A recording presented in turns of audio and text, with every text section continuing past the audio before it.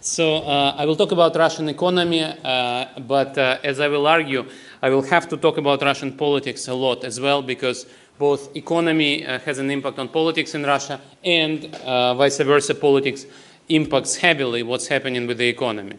I will talk about the trends, the current trends and long-term trends in the Russian economy. I will also try to explain what's happening in Russian economy, and there I would have to refer to political events as well. And then I will talk about what could or should be done by Russian government, and also we'll talk about what will actually be done, which unfortunately is not the same thing. So Russian economic history in the last 15 years has been a dramatic one. I should say that the first several years of this century has been a epoch of spectacular growth, never seen in Russian economic history before. Russian economy was growing at about 7% per year. Then in 2009, it declined more than any other G20 economy by 8 percentage points. Again, in the context of Ukraine, it's not as big, but for Russia and for G20 countries, it was quite a shock. Then it was a recovery for 2.5 years, and then from the second half of 2012, it was a slowdown. And I'm talking about this because in order to understand what's happened in 2014 and 15, it is important to understand this slowdown. And in order to understand the slowdown, it is important to understand what happened before the crisis. And so this is the graph which shows you these dramatic events in quarterly data. You see that when Mr. Putin came to power, he was still a prime minister at this point. He was a very lucky person to come at the very low point.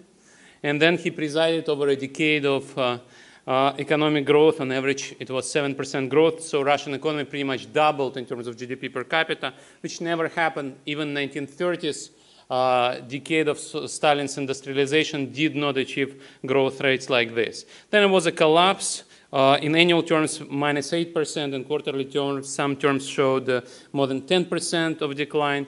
Then recovery was happening at 4 percentage points.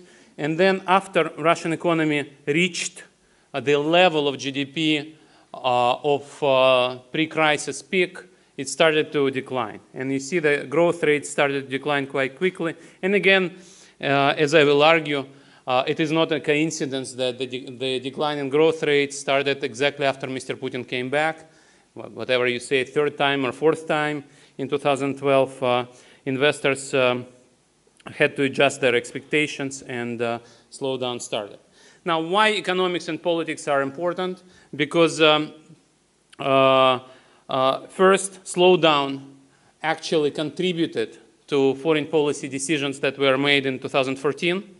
And second, economic costs of foreign policy will eventually contribute to political events in Russia as well.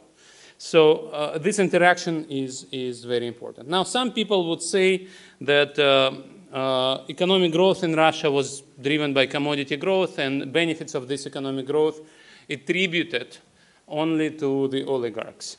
I should say that the data are not consistent with this theory.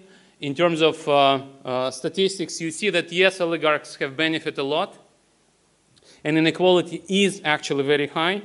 And if you look at pre-Crimean era, you would see that Russia is a home to many oligarchs and many billionaires.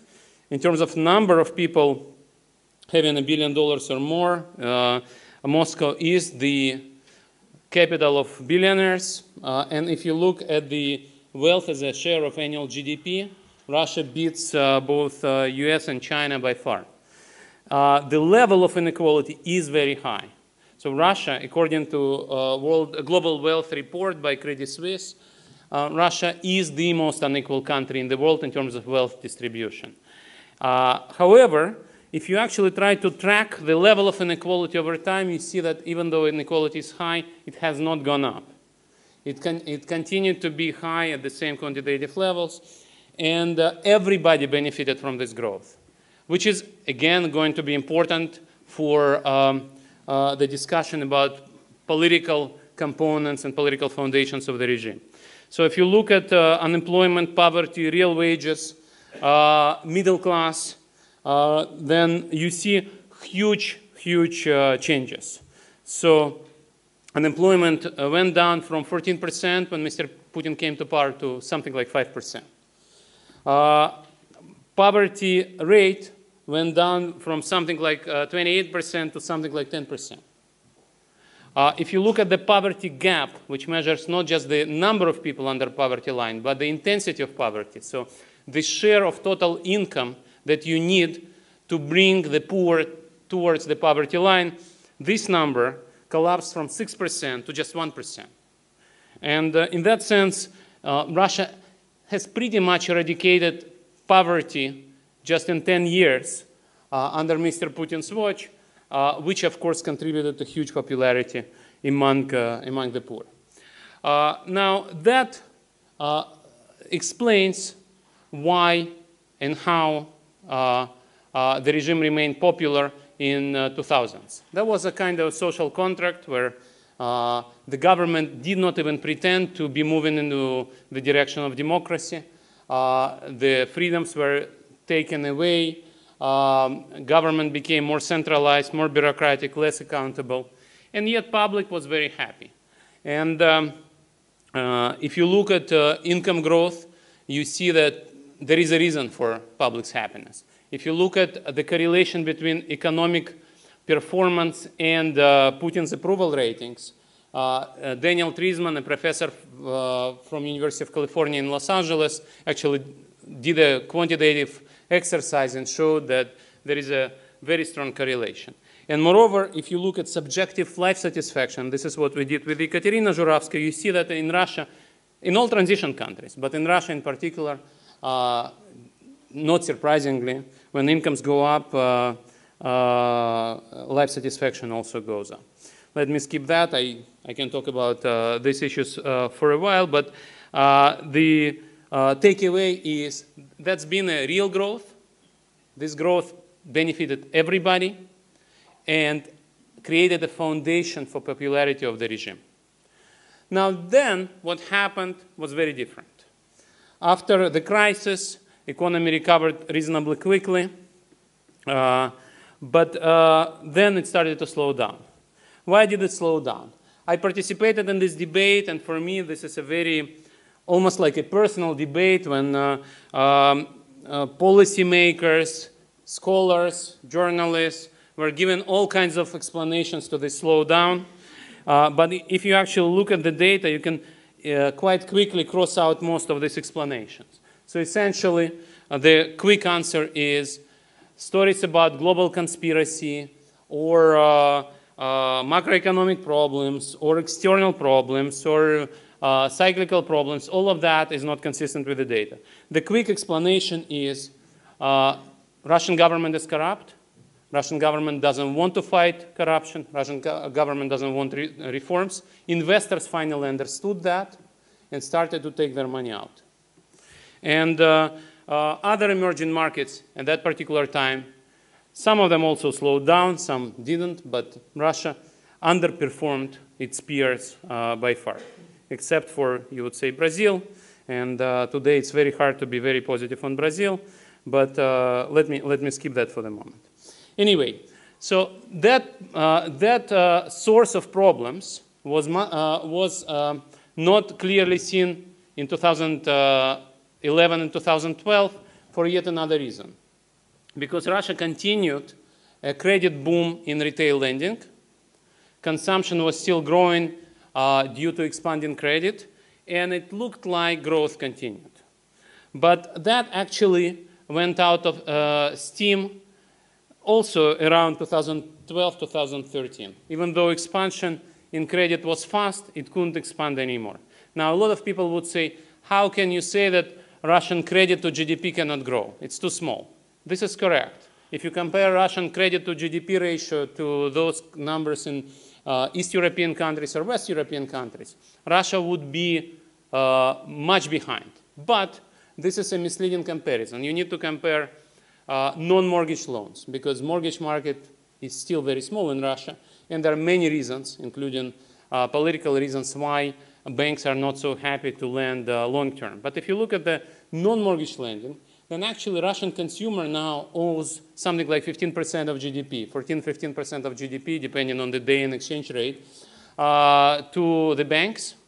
And this number is actually comparable to what East European and West European consumers owe to the banks once you take out mortgages.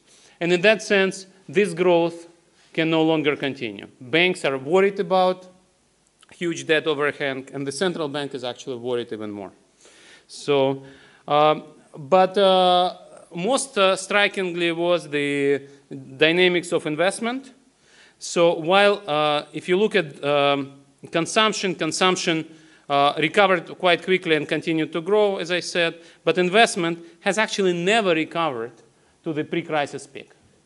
So, and right now it's actually lower in real terms, in constant prices, than it used to be in 2008. And some people worry about stock prices in today's Russia. They're right. But the truth is stock prices underperformed even before Crimea. And even before Crimea, Russian stock prices were at about half of 2008 level. Now, if you think about European stocks, American stocks, these graphs would be at a different dimension. But the Russian stock market never returned to 2008 levels. And even before Crimea was trading at about half of what it should be trading. If you look at price-earnings ratio, even before Crimea, Russian markets were trading at 50% discount to comparable markets, comparable countries, comparable companies in comparable countries. And some Russian companies underperformed even more. So if you look at Gazprom, even before Crimea, Gazprom was only worth 2 annual profits, which of course is not a surprise for anybody who knows how Gazprom functions. So investors were indeed voting with their feet. If you look at capital flows, you see that after the crisis, capital returned and then started to come out again. In September 2008, this is when the first net capital outflow was registered after the crisis. The debate was maybe it's not because of macroeconomic issues, maybe that's because the family of recently fired a mayor of Moscow, Mr. Lushkov, is taking their money out. And then September passed, October, so the stock of capital taken out exceeded whatever, $20 billion, and so people said maybe even he didn't have that much money. And then in 2011, people would say, well, capital outflow is probably explained by the fear of political instability, elections in 2011, elections in 2012. So let's wait for elections to pass, and then Mr. Putin will come back, will get reinstalled, investors will be happy to see political order. And this is not what happened. Apparently, investors were as unhappy about political stability as they were allegedly unhappy about political instability. And the reason, of course, is very simple. Russia remains a very corrupt country, unfriendly to private sector. If you look at this chart, which shows you the control of corruption, so least corrupt countries are here, and this is the level of GDP, you see that Russia is not just more corrupt than Norway and Denmark. Russia is more corrupt than countries with a similar income levels, and Russia is as corrupt as the poorest, least developed countries in the world in sub-Saharan Africa. So in that sense, government has been asked to fight corruption many times. Government promised to fight corruption many times. And Mr. Putin, when he came back as president again, actually put it in writing, said, I will fight corruption, I will privatize, I will deregulate, economic growth will be so much, Russia will rise in international rankings of corruption and doing business indicators by so much. And then investors were extremely excited about this. But then somehow they didn't see that happening and were disillusioned. Now, why? If you ignore politics, you would say any regime needs economic growth. Even if you're non-democratic, you would think that, okay, the bigger the GDP, the more I can grab from that GDP. That logic is superficial. Why?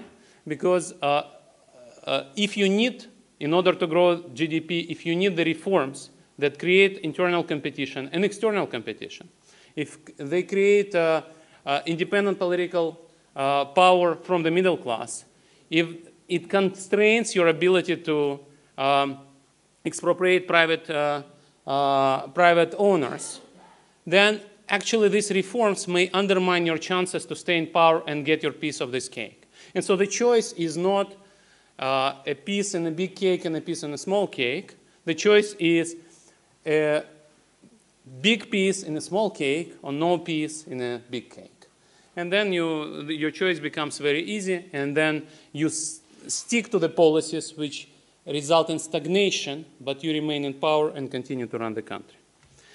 And so that brought us to the situation where you have slowdown and the need to come up with a new social contract. The old social contract, where growth was out there, and you could say, yes, we are corrupt, but your incomes are growing, this social contract disappeared. And after Sochi Olympics were over, the government needed to think about new social contract, and they saw a great opportunity to create a new approach to talking to the public based on imperial expansion and nationalistic rhetoric. And this is the new reality. And unfortunately, of course, this reality is very painful for Russian economic perspectives, because Russian economy, as of now, is facing a perfect storm. It has three headwinds. One, which I described before, lack of reform, corrupt government, overregulation, absence of the modern, effective, and independent judiciary system. Second issue is lower oil prices, and third issue is the sanctions. And these headwinds actually reinforce each other. If oil price goes down, but you still have access to capital markets, you can borrow and wait until the oil price goes up. But with sanctions, you cannot borrow anymore. And in that sense, sanctions are especially painful during the oil price decrease phase. And that actually hits the economy pretty hard. And so the consensus in the market is that GDP growth in 2015 will be -4 or -5%, unless oil prices go up substantially. And unlike 2009, that will also be accompanied by the fall in real incomes. In 2008, 2009, government used reserves, which were bigger at that time, and spent a lot to maintain incomes of the public. It's not going to happen this time. Now, some people would say that Russian ruble depreciated, but so did other oil currencies. This is not the case. So if you actually look at the numbers, Russian ruble lost about 40% of its value, while other oil currencies lost about 20%. So let me skip inflation for the moment. Let me talk a little bit about capital flight. So I talked about how capital flight has been large and painful in 2011 and 2012, but at that point it was 3 or 4% of GDP. In 2014, capital flight was about 12% of GDP. In 2015, official forecast, which usually errs on a lower side, is 10% of GDP. So we are talking about major impact of sanctions, external debt, and lower oil price. And then we come to the very important issue, which is what's going to happen with the government budget. Now, today, Russia lives with a budget which was prepared in July 2014, based on $100 per barrel and 2% growth. So, of course, with that budget, you have a substantial deficit, which accounts for about 6%. If we don't make any changes in this budget, in 2015, Russia will run out of reserve fund, because the reserve fund is also 6% of GDP. So government, of course, understands that, and government is cutting expenses and preparing a budget, which is already now actually in the parliament. And that budget says, let's do something and run out of the money, not by the end of this year, but by the end of the next year. And so the current budget proposal is, let's assume minus 3% change in GDP. As I said, markets are more pessimistic than minus 3. And then let's cut, let's almost not cut in nominal terms. Let's cut by 2 percentage points. Now, that is actually an attempt to use nominal illusion, in a sense saying we are almost not cutting anything. But since inflation is much higher than projected last year, when the projection was 5%, now inflation is at best 11%, and some people would say would be 15%. We are talking about really major falls in real incomes of people depending on the state. And in that sense, 2015 will be politically difficult, but not catastrophic, of course, but still it will be already politically difficult. Now, if oil price stays low, by the end of 2016, Russia will run out of reserves, reserve fund, let's put it this way. And at that point, the Russian government will have to cut more aggressively. Military expenses, or pensions, or teachers' salaries, or doctors' salaries, or, God forbid, incomes of people close to the regime. So a lot of people talk about the problem of external debt. This is a huge problem, but I should say that this problem is often overestimated. So Russian sovereign debt is very low, and it's not a problem, and it's not going to be a problem. But then there is also bank debt and corporate debt of state banks, state companies, and private companies, which used to be a quarter of annual GDP. Now it's more like 50% of annual GDP. And some of that is actually denominated in rubles, so that is not a big problem. But a lot, of course, is denominated in foreign currency. And about 120 billion of that matures this year. So somebody will have to pay it. The current solution is that the central bank will take its reserves, lend it to Russian banks. Russian banks will lend them to Russian companies, and Russian companies will repay foreign creditors. This scheme is completely viable, and it is viable at least for 2 years, and maybe actually more like for 3 years. So when people say that Russian companies will default this year, maybe some defaults will happen, but if Russian government doesn't want, say Gazprom or Rosneft or Sberbank or VTB to default, they don't need to. Russia does have enough foreign currency to make sure that at least for a couple of years things will work reasonably well. And now let me talk very briefly about the new structure of the regime. A lot of people would say, how come with those potentially problematic and maybe even catastrophic economic perspectives, regime functions and Mr. Putin remains popular with whatever 88% approval rank. This regime has no ideology. This regime has no mass repression. How come it's functioning so well? And the answer to that is information. This regime is very modern in using informational tools, which are propaganda, censorship, and also some material tools like cooptation.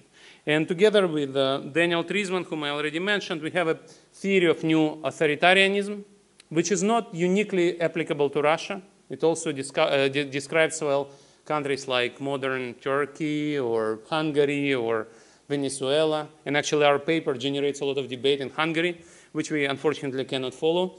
But basically the story is that this is a dictatorship which doesn't use repression, but uses propaganda for the general public and censorship and cooptation for the elite.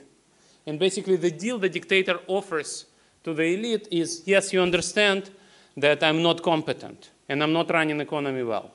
But here is a deal for you. You can try to tell it to the public, in which case I will censor your information, or you can actually join me and I will share material benefits with you.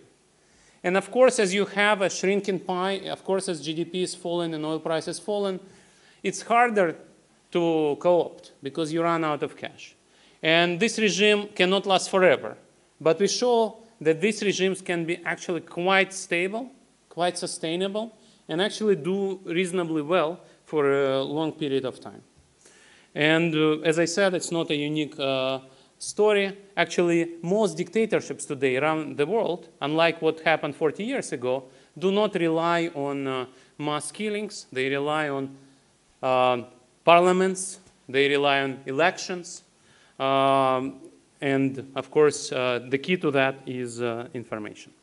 So let me skip the multiple equilibria story. I will just say that Russia today, in terms of this model, is very different from Russia 2 years ago. Russia 2 years ago was relying much more on cooptation, and now it relies much more on censorship. And in this model, we do have multiple equilibria, which behave very, very differently in that sense. And so the question is, what does what I was talking about imply for the future? So I think we should assume the mainstream scenario, baseline scenario, in which oil prices don't go up or down, in which Russian government doesn't make grave economic policy mistakes, which may happen, and in which Russian government doesn't undertake further foreign policy adventures, which also may happen. So in this baseline scenario, Russian economy will be in recession this year for sure, and most likely next year as well. But it will not run out of cash before second half of 2016.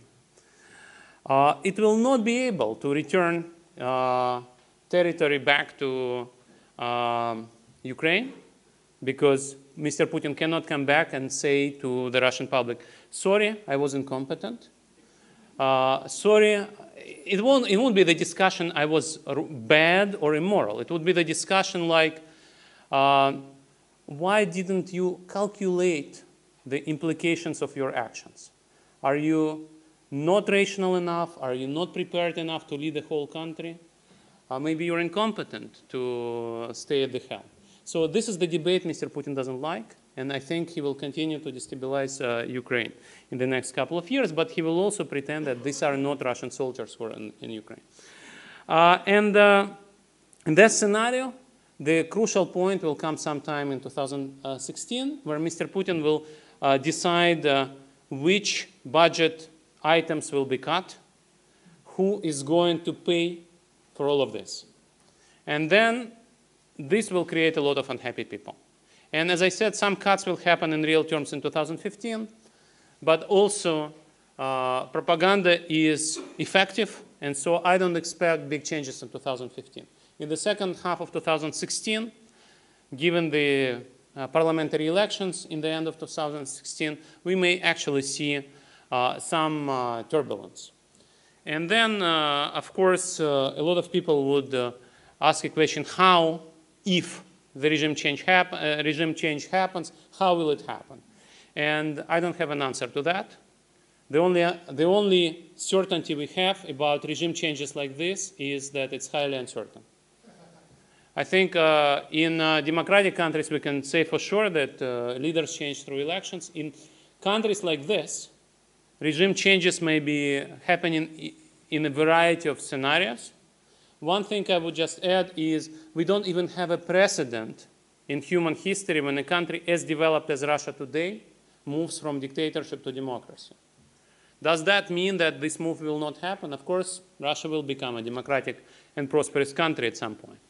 But in what way this transition will happen, we don't know. Will it be violent? Will it be velvet? Will it be soft or painful? That we don't know. But let me end on this optimistic note. I should say that in the long run, of course, Russia will become a democratic and peaceful country, and a prosperous as well. Thank you.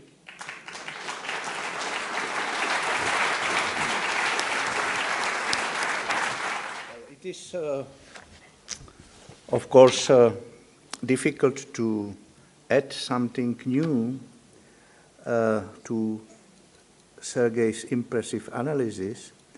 But I would like just to add a few additional comments, and I will try to focus on issues which Sergei didn't address. I agree with him in most arguments, so I will not add to this. Basically, it was shown that There are many challenges which Russia is facing. These challenges are both old and new. About the role of energy, we know quite well.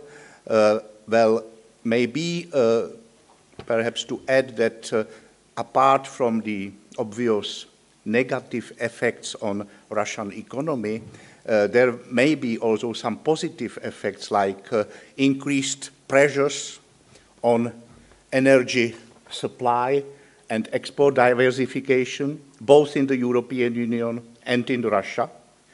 These sectoral sanctions are, of course, already painful. They are no longer symbolic, and the most important effect of these sanctions is, from my point of view, the additional deterioration of the investment climate. But this is what I didn't want to say. Perhaps more important issue is that the current political and economic environment in Russia is threatening this effort on diversification and modernization of the economy. So again, these efforts have been attempted for many years, already before let's say, the second term of Mr. Putin. In fact, it has started under the former President Medvedev. Now, the question is, what about the effect of these sanctions? Is it possible that perhaps these sanctions may somehow increase reform pressures? Well, many people said before the sanction situation that Russia suffers from a kind of Dutch disease, which means that as long as oil price is $100 per barrel, in fact, Russia didn't have sufficient incentive to modernize and diversify.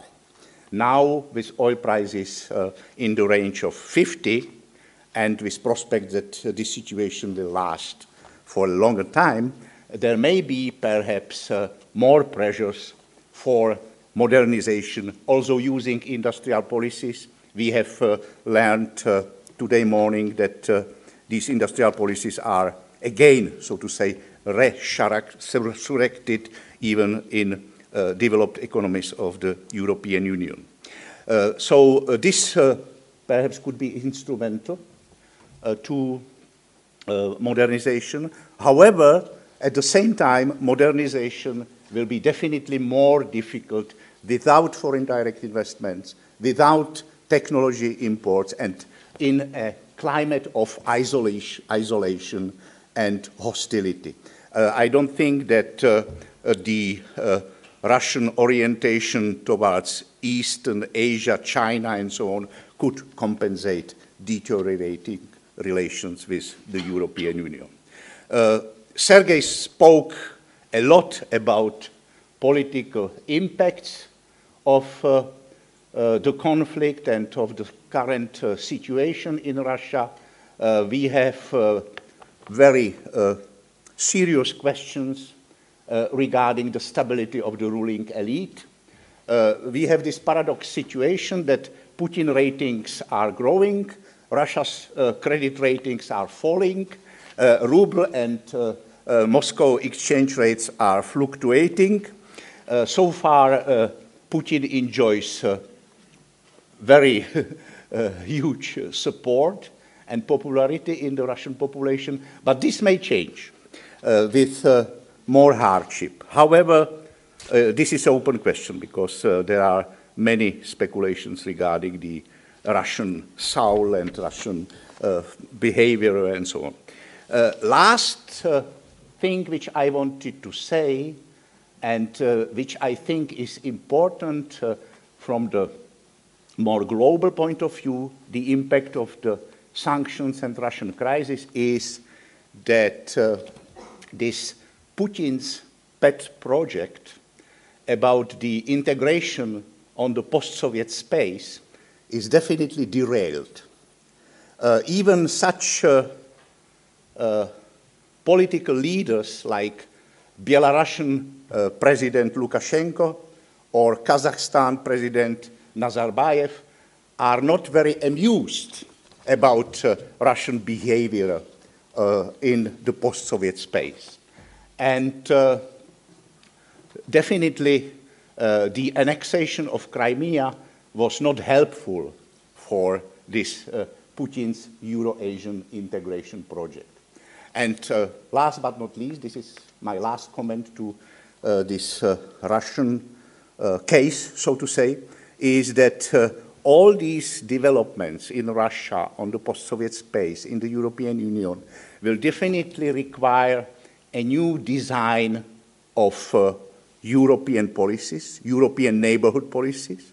This Eastern Partnership reform or relaunch is now work in progress. It has been admitted that although European Union made a lot of mistakes in these Eastern Partnership and European neighborhood policies, and as I have said, this whole partnership project is currently under review, and the new Commissioner, Johannes Hahn, is very much in charge of this. So this is very briefly my comment to the Russian and global case. Then I will have also a few remarks to the Ukrainian presentation after I hear what Vlad is going to say, because I didn't know. Thank you.